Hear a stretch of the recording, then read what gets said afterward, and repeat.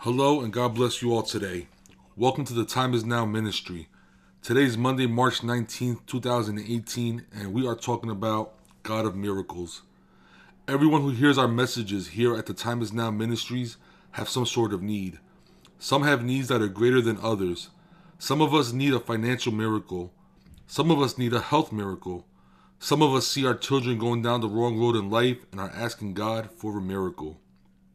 Whatever your need may be, big or small, we can rest assured that our God, the God of Abraham, Isaac, and Jacob, the God who never fails, the I Am, has the power and authority to meet our needs. Let's establish who God is. In Psalm 76:14, it tells us, "You are the God who works wonders. You have made known your strength among the peoples." Here we see that God is in control.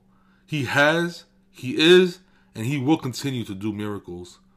In Jeremiah 32:27, it tells us, "Behold, I am the Lord, the God of all flesh. Is anything too difficult for me?" No matter how big or small our need may be, no matter how far-fetched our need may seem, no matter the obstacle in our lives, rest assured that nothing is too difficult for God. Again, I reiterate that our God has the power and authority to meet our needs.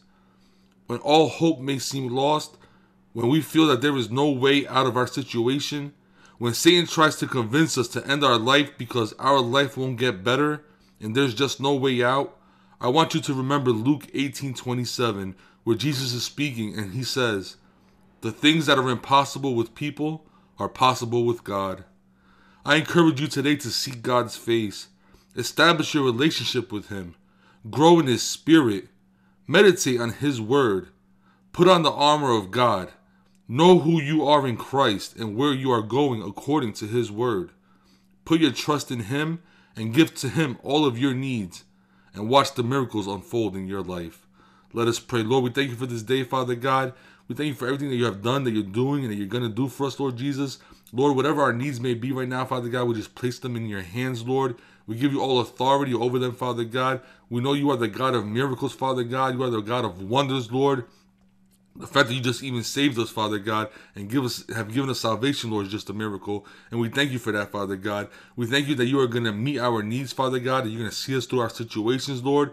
And we just place it all in your hands, Father God. We put our trust in you, our faith in you, Father God. Satan and demons I bind, break, and cast out all evil plans that you have against us right now in the name of Jesus. I command you to stay away from us in Jesus' name and leave us alone in the name of Jesus. I claim the blood of Jesus over each and one of us today, and I claim victory in our lives in Jesus' mighty name. The Lord bless you and keep you. The Lord make his face shine on you and be gracious to you. The Lord lift up his countenance upon you and give you peace. In Jesus' name, amen.